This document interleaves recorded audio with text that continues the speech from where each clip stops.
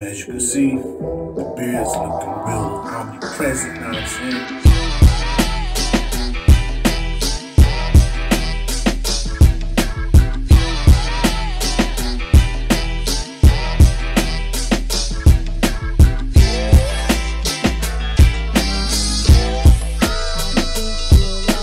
What's happening, fam? Let's talk about Vera's Girls Beard Kit. So off the top, as I said before, the kit smells great. That's the first thing I like about the kit. Number two, the ease of use of the kit is awesome. So this beard balm is almost like a butter, the way it kind of dissolves in the hand and it breaks down so you can massage it into your beard. That works very well. The beard oil does a very good job complementing the beard balm and also coating the beard, giving you that protection, giving you that shine. That's super dope. Another thing I like is the size that you get for the price. So this was around 50 bucks or so. I think it was a little bit more. I can't really recall, but the sheer size is amazing. And literally, I have like a 50-50 ratio, like 50% left here, 50% left here. That is unheard of. If you've seen how my other videos, I put cards up there. That doesn't happen. Usually you run out of balm, you still have pretty beard oil left. These are going hand in hand, and that's super dope.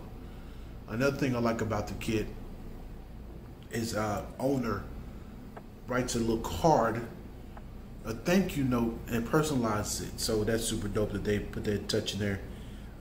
I've seen that before, and I'm always a big fan of that when owners really reach out to their customers and say, hey, look, you know, just so you know that we really like what we really like that you have purchased from us. We really like that you decided to become one of our customers. I think that's super dope. But let's talk about some of the things I don't like. All right, so I do not like that there's not a beard conditioner nor a beard wash. And the reason why is because I've kind of gotten spoiled by the gformen, the bevel.